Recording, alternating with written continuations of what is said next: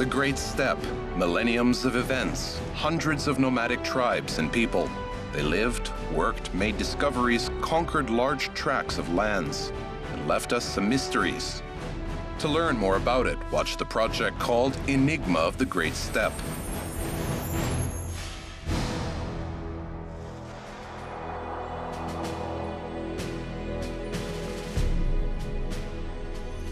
This is one of the oldest streets in Almaty. Many use its old name, Vinogradov, although it has long been renamed in honor of one of the first Kazakh folk heroes, Karasai Batyr from the Shaprashti family. This street is a part of the streets named after three Batyrs because it is located between streets Bogunbay Batyr and Kabunbay Batyr. But logically, one of the streets was supposed to get the name of another warrior, Argintai, because he was Karasai's best friend. They became part of history as the leaders of the 600 unit, which confronted the enemy armada. People called them the Kazakh Spartans, and the place where they fought was called Kazakh Thermopylae.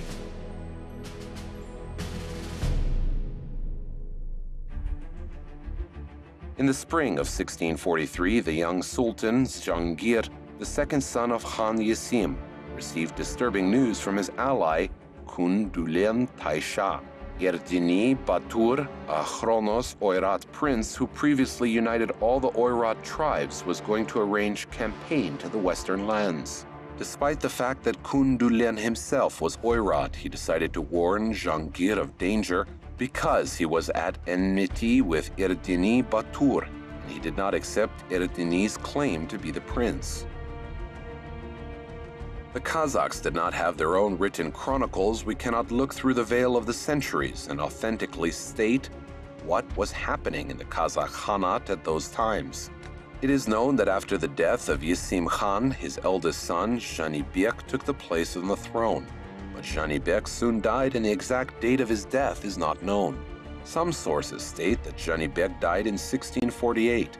Others believe that he died in 1643. It is the year of Erdini Batur's new campaign to the Kazakh lands. If we consider the second version, it is easy to assume that the next candidate for the throne, Sultan Jahangir, was in an extremely difficult situation. By the middle of the 17th century, a very complicated political situation developed on the territory of the Kazakh steppe. The death of Yesim Khan led to the lack of centralized authority.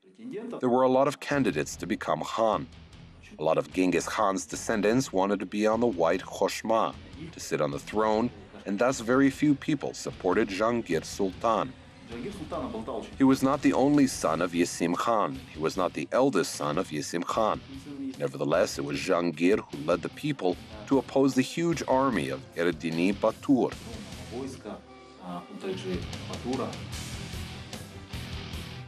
Unfortunately, there are no reliable sources about how Jahangir was imprisoned. However, our domestic historians suggest this happened in 1635, during Batur's first campaign to the west. At that time, the Kazakh militia headed by Khan Janibek and Sultan Jahangir was defeated. The young Sultan became hostage. Later, he was released during the negotiations.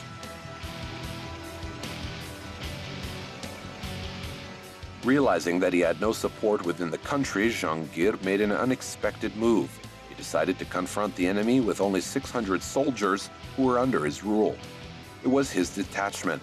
Famous soldiers, including two friends, Karasai from Shaprashti and Argintai from the Argin family, fought side by side with Jahangir.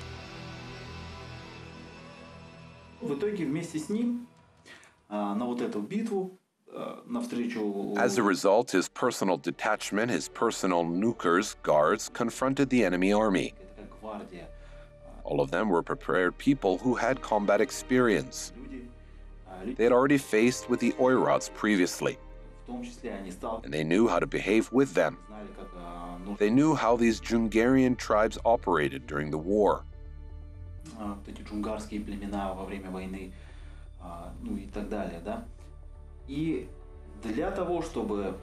Jahangir Khan decided to form an unexpected alliance with Jalantos Bahadur to stop this plan of detention, to stop that moving mass from the east.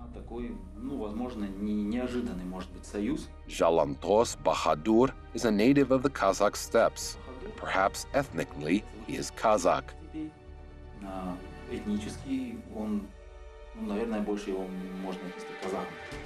So why was this alliance so unexpected, both for Jahangir's rivals in the Khan's title fight and for the Oirats themselves?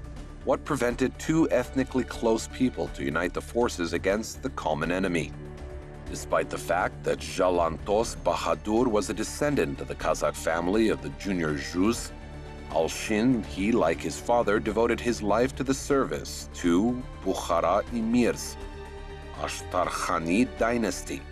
Ashtarkhanids competed with the Kazakh Khans for dominance in Central Asia, and consequently there were conflicts between these two states. Jalantos Bahadur had a strong influence at the court of the Uzbek rulers, and even got the title of the Viceroy in Samarkand. He made a number of successful campaigns on the southern territories of the Kazakh Khanate, conquered Tashkent, which was under the Kazakhs' possession, and Turkestan, the capital of the state. Indeed, he was one of the main enemies of Yesim Khan. However, the Jungar expansion was a common threat, and after the Kazakhs, the Ashtarkhanids could fall victim to the swords of the eastern invaders.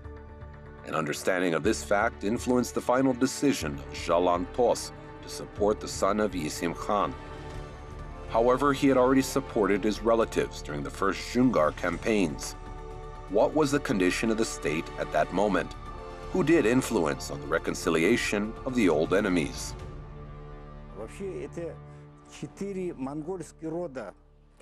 In general, there are 4 Mongolian clans that are located in the western part of Mongolia: Khoshut, Torgut, Khoros, Torbet. Chinese call them Ilyuta. They are the Mongols. They lived on the left part of Mongolia. It is the western part of Mongolia. In Mongolian, it is Zungar. It is the left hand. This is how the word Jungar was originated.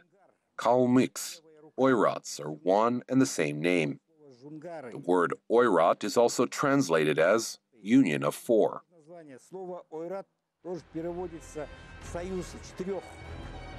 In 1635, the son of the Oirat ruler Kharahula Batur united the scattered Oirat tribes and declared himself Hong Taiji, the title of supreme ruler. Later, he even received the title of Han from the Dalai Lama for the help to Tibetans. In 1640, he arranged a large Kurultai in Tarbagatai. Representatives of all Oirat families who lived in the territory of Jungaria, northern Mongolia, the Volga region, the northern Caucasus, Central Asia, western Mongolia, the Ural region, Siberia, eastern Turkestan, and Tibet took part in this Kurultai. The main goal of this meeting was the establishment of the Oirat Union, the empire of Khanates and principalities. During this convention, an important document was adopted, Ike Sajin Bichig, the Great Steppe Code, which regulated the internal legal relations between the Oirats and foreign policy.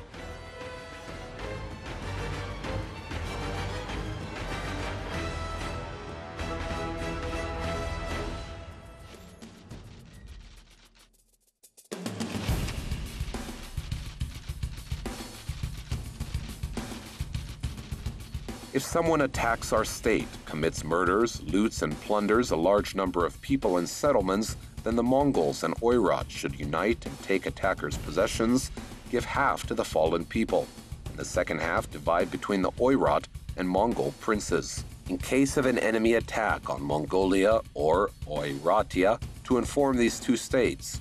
If one of the princes of the frontier districts does not oppose the enemy, he should be punished and ordered to give 100 shells, 100 camels, and 1,000 horses. If the prince does not have such wealth, then he should give 10 shells, 10 camels, and 100 horses.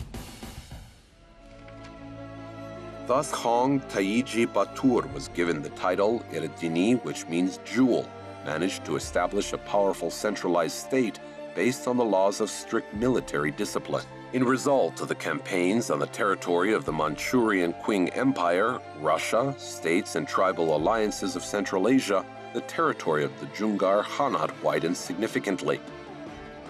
Previously, the Kazakhs managed to dominate in the eastern part of Central Asia due to internal strives of the Oirats, and the balance of strength was changed soon.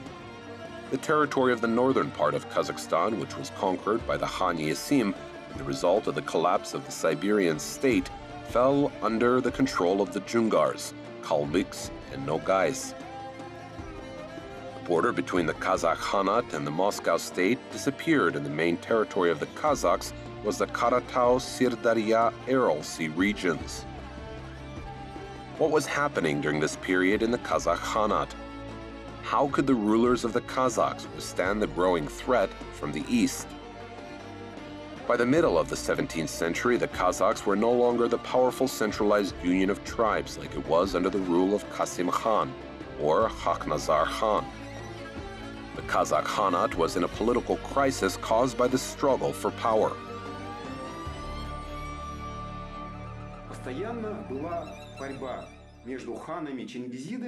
There was a constant struggle between the Chinggisid Khans, direct blood descendants of Genghis Khan, and the local authorities of the Middle Estate. The Chinggisid Khans believed that they had the right to keep their subordinates, to levy taxes, and to make subordinates to participate in their raids and campaigns. But freedom-loving tribes, people led by these bees, did not want this. Who wants to obey? Who wants to pay tax? That's why there was no united, powerful state. The Kazakh Khans could not manage to collect taxes from the Kazakhs. Even if the Kazakh Khans came to power, they did not have a powerful resource so that they could buy weapons, hire an army, build cities, hire some scientists and poets. They were the same as the majority of the nomads. Well, they had more cattle, and that's it.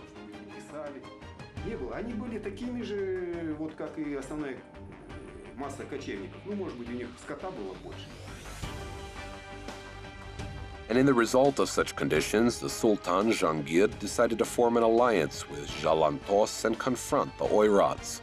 This event was fixed in only one document, in the reply of Tobolsk generals Kurakin and Gagarin to Siberia. There was a story of ambassadors, Cossack, Grishka Ilyin, and Yurt's servant, Tatar, Kuchemberdi Kuchev, who visited the court of Hong Taiji Erdini.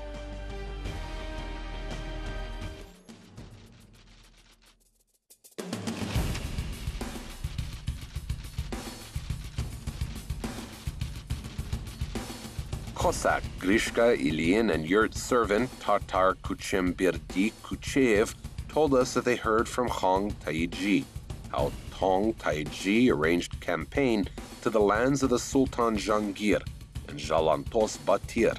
Altai, Kyrgyz, and Tumens with about 10,000 were under the flag of Hong Taiji. And when Jahangir Sultan heard about this campaign, he decided to confront Hong Taiji with the troops that consisted of 600 soldiers.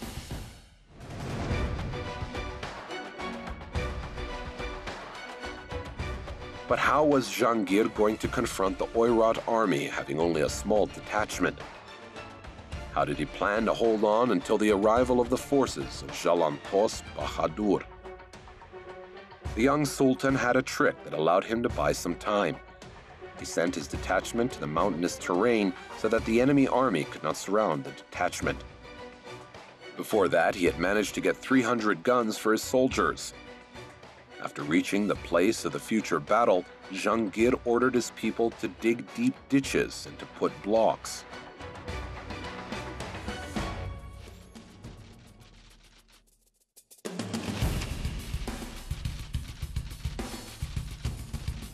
And Jahangir Sultan's people dug moats, put blocks, and 300 soldiers with guns sat in those moats. Jahangir took another 300 soldiers and spread out on the cliffs. As Hong Taiji's army got close to the moats, Jahangir Sultan's soldiers attacked them.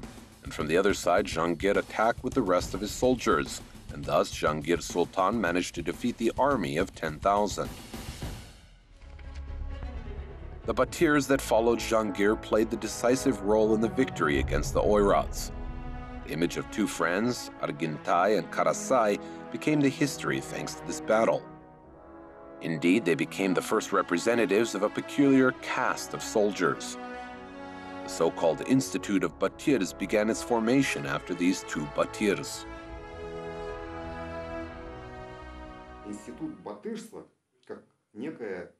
The Institute of Batirs was formed as an independent phenomenon in the Kazakh Khanate in the beginning and middle of the 18th century, when Batirs really shone their skills in that battle, when they began to liberate the territory of Saryarka and Jitisu from the Jungarian invaders.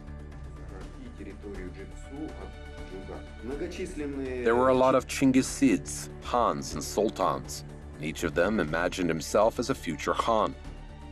It was difficult for one person to become an authoritative Khan who could lead others. Later, by the middle of the 18th century, Ablai Khan managed this. And the role of consolidation of the Kazakh people was taken by Batirs, Kabanbay Batir, Boganbay Batir, Akhtambirdi, and many others. Консолидации казахского народа Батыр, Кабанбай Батыр, Бакенбай Батыр, Ахтамберды, ну и многие Бакенбаев было 3 Батыра раз. А в 17 веке этот процесс... In the 17th century, the process of forming the Institute of Batirs just began. In general, caste of Batirs was like the class of the samurais in Japan, like the Janissaries in Turkey, like the Slacha in Poland, like the Mamluks in the Arabic world.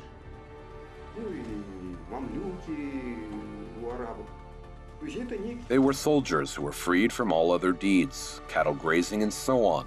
The only thing they must do was fight. This caste was needed when the invaders began arranging campaigns on the territories of the Kazakh lands.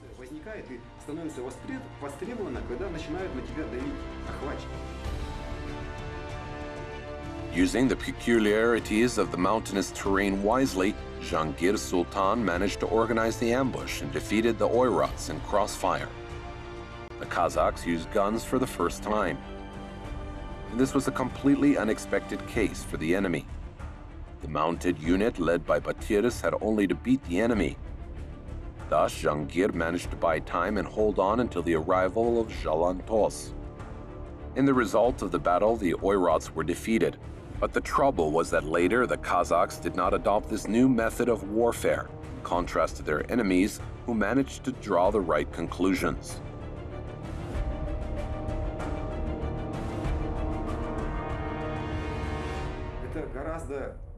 After the usage of guns by the Kazakhs, the Dzungars understood the power that guns can have if to use in warfare. Not just when 1 of 10 shoots or 1 of 100 shoots, but in an organized system.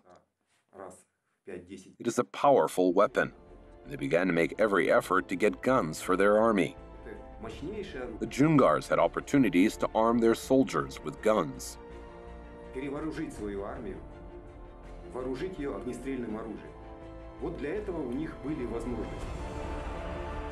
This is the reason white guns are never found on images and sculptures of Kazakh Batirs. The Kazakhs did not progress in military terms, and therefore they often were defeated. But this was after the battle near the river Orbulak. In this battle, the Oirats were completely defeated despite their superiority in numbers. However, scientists have certain doubts about the superiority. Such alignment of forces seems too questionable. Я думаю, что это просто неправильный перевод, неправильное понимание. Ведь вот эти вот I think that it is a wrong translation, that there was a misunderstanding. After all, these Russian ambassadors met with prisoners only. The number of army has always been a military secret. They considered Russia as an enemy. Why should they talk about the number of soldiers in the army? It was a secret. I think that any Jungarian kept the number of soldiers a secret. It's just a conclusion that they made from the conversations with the captives. And the captives couldn't know the exact number, or maybe they were wrong. There were 5 tumens, 5 taishas, generals were in this campaign. Each taisha took part in this campaign with his tumen. Tumen is an army unit of 10,000 soldiers. But it was in the 13th century in the times of Genghis Khan. By the 17th century, word tumen was used to a detachment with 2,000 or 3,000 soldiers. I think there were 5 tumens. And 5 tumens were incorrectly translated as 5 tumens with 10,000 soldiers each. И вот эти вот количество 5 туменов было неправильно переведено как 5 по 10 тысяч. However, the prisoners could not be mistaken in the number of their troops. Consequently, if we assume that they really could not know the number of the enemy troops, then the version of detachment with 600 soldiers is a very real justification. In those days, moving towards the enemy with only 600 soldiers, even with half-armed soldiers, would be suicide. And the heroism of Jahangir's soldiers is indisputable. It was a feat which is remembered in history.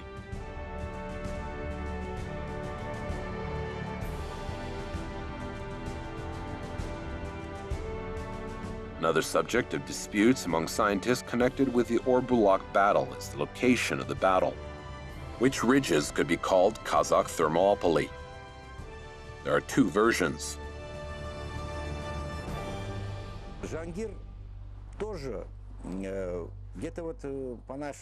In April, Jahangir left Turkestan through the Karatau Mountains, passed the rivers Talas and Chu, and then arrived in Jetisu.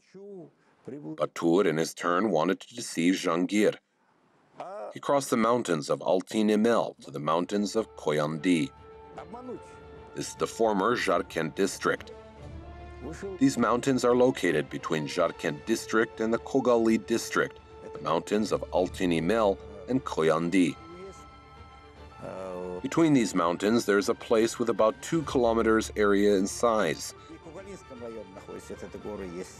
This place is surrounded by mountains from the east and south sides.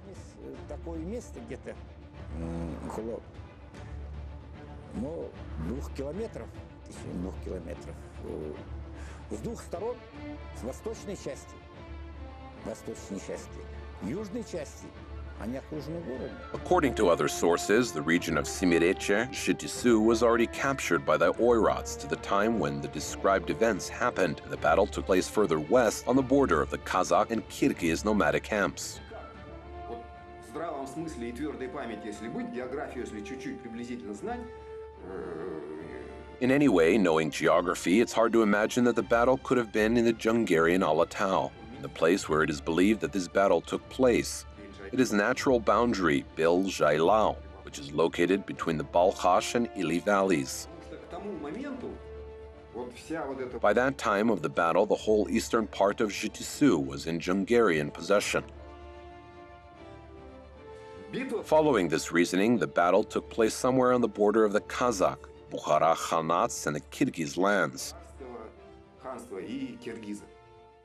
That is, it's somewhere here, a little further east from Almaty, maybe in the Chu Valley, or maybe near the Chu Valley.